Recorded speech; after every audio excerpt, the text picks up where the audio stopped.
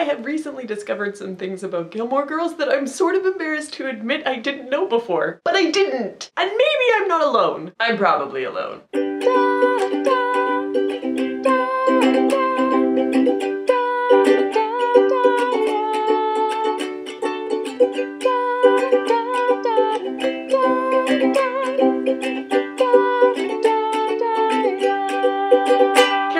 Has always been one of those names that I know I should probably know something about, but like nothing. If her name got dropped out of context, I wouldn't have been able to tell you if she was an actor or a singer or a politician. So I'm watching the Tonys and Carole King is gonna come out and introduce an award and I'm like, she's on Gilmore Girls. She's Sophie, she runs a music shop. Why was she on Gilmore Girls? I don't know. They had a ton of weird cameos. Maybe Carole King just wanted to be on the show. Fast forward to last week when I start listening to the Gilmore Guys podcast. One guy who's loved the show since it aired and one who's on his first time through, talking about each episode in turn. I'm loving it. And the fact that I've seen the show so many times, I don't have to rewatch it in order to know exactly what they're talking about. Anyway, in one of the first episodes, they talk about the awesome theme song by Carole King.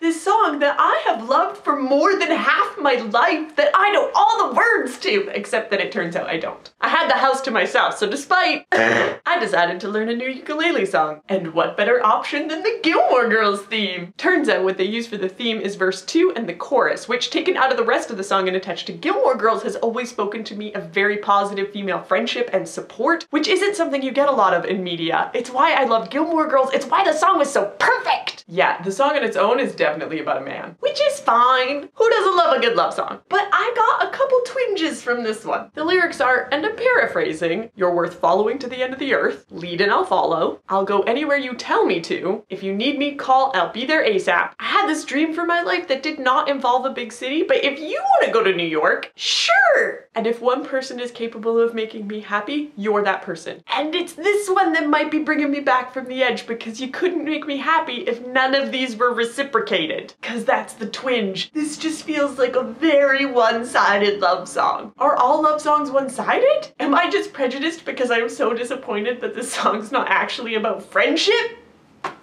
All that to say, did everyone else know that Carole King wrote the theme song for and played a character in Gilmore Girls? Yeah, her name is literally in the closing credits of every single episode. Right. Well, thanks for watching. Subscribe for new videos every Tuesday and Friday. Bye! If you're watching this and thinking, Laura, you were sick, but then you got better and now you're sick? No, I stockpiled some nonsense, no current events videos for my parents' visit. Chances are I'm healthy and in Ireland. God, I hope I'm healthy.